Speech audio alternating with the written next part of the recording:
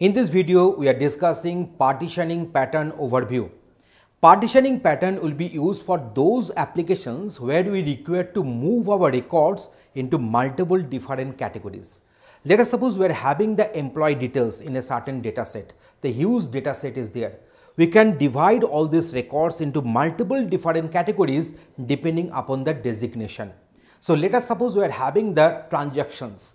One data set is consisting of multiple different records on transactions. We can divide those transactions into multiple different categories like the month name. In that case, we will be having 12 such partitions. So let us discuss more on this particular topic. So what is partitioning pattern? This pattern simply moves the records into different categories and it does not care about the ordering of data. So in which order the data will be existing after doing the partitioning, so that is not the main issue here. So here it will move the records into different categories only.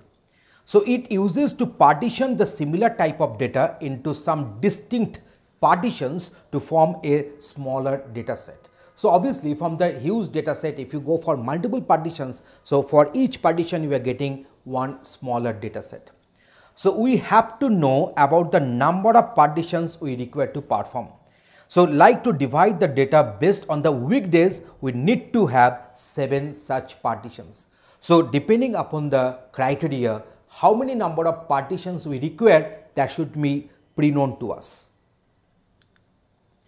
Partitioning pattern structure.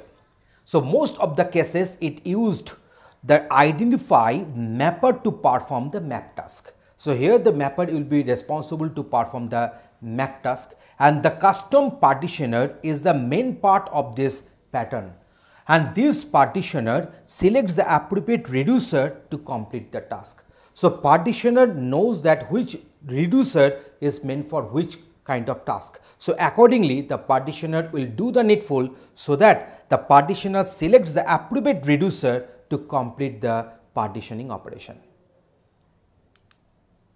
Let us go through one diagram here. Here we are having multiple input splits. So depending upon the data size, depending upon the size of the data set, the number of splits will be decided. Then next we are having this identify mappers. So multiple mappers are working with each one of these input splits. And then we are having this partitioner. So partitioner is actually responsible to know that which partition will be handled by which reducer. So here the shuffling and sorting is taking place and the reducers are there, and these reducers we have called this as identify reducers, and they will be producing the required part files. So part A, part B and part C. So in the next videos also we will be going for the implementation of this concept, and in this video we have given you one overview of this concept. Thanks for watching this video.